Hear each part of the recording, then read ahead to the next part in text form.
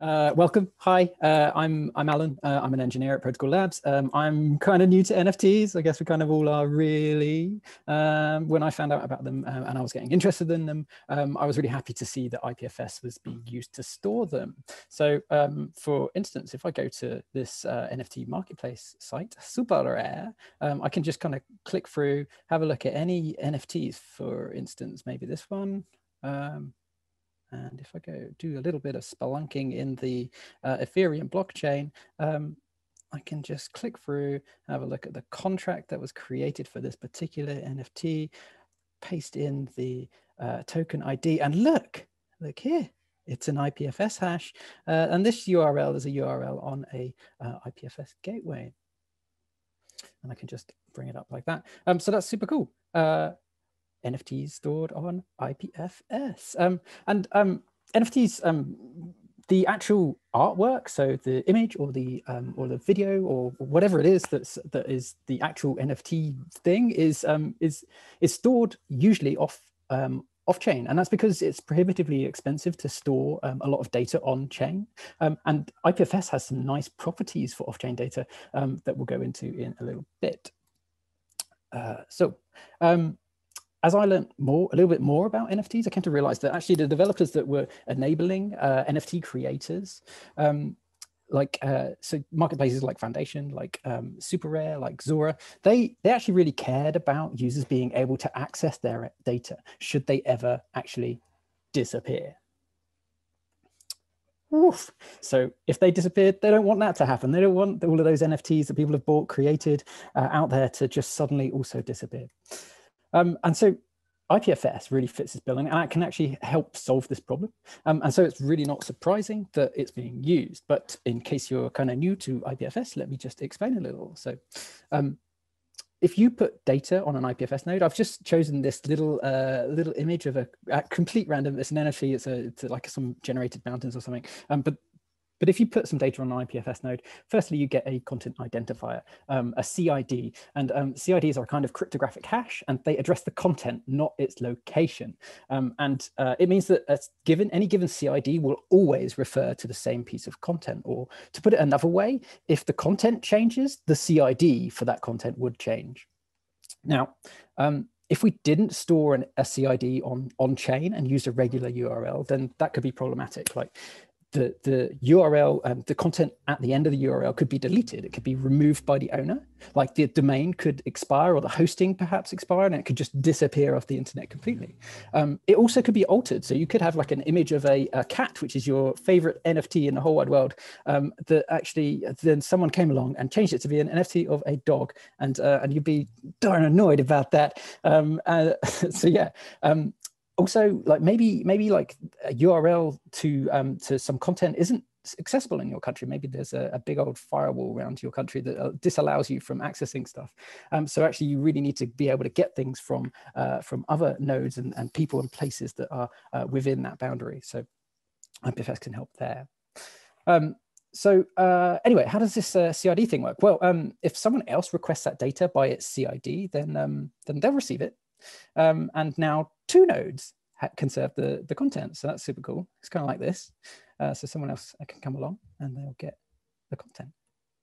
And it means the original node that had the content can actually go away. It's gone. And the data will still be retrievable from the other nodes.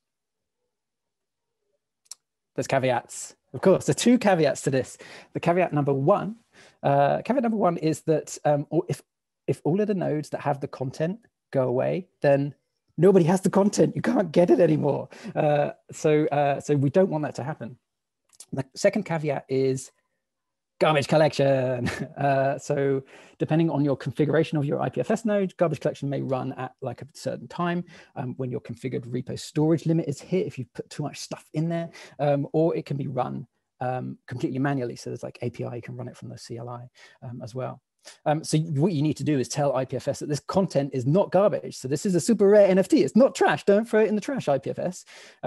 so yeah, they are the caveats. And so this concept of like telling IPFS that something is not trash is what's often referred to as pinning in IPFS. And if you don't pin that data, it'll eventually be garbage collected. So even if the content is super popular and lots of people have it on the IPFS network, then it could still eventually exit the network if there's no one pinning it, if garbage collection runs, yeah, so that could happen. And so these two caveats are generally why developers use a third-party service like Pinata, like Textile, like Fleek to store their content. And that is because they have nodes that are publicly available, stay online 24/7, and they pin the content so that it doesn't disappear off the network. Cool. So nft.storage. This is the thing. It's a new thing that we've been working on. Hooray! If you came to the NFT hack, the ETH Global NFT hack, then you might have recognized some of this talk, and even nft.storage. We built it originally for that, but we're launching it publicly now, and it's a place where you can store your off-chain NFT data, and you can do that safe in the knowledge that it will be there tomorrow, and it hopefully goes some way to solving that permanence problem, and it's free. It's free for as long as we can possibly make it free, and one of the big ideas is it just should be easy to store your data on IPFS. So how does it work? Well, you upload your NFT data, your off-chain NFT data to nft.storage, and nft.storage stores that data on IPFS nodes, so multiple nodes. So that's good. And okay, so far so good. But what is the difference between your regular pinning service? Well, behind the scenes, nft.storage is actually negotiating deals with to store your data with miners on the Filecoin network, and the Filecoin network incentivizes miners to store data.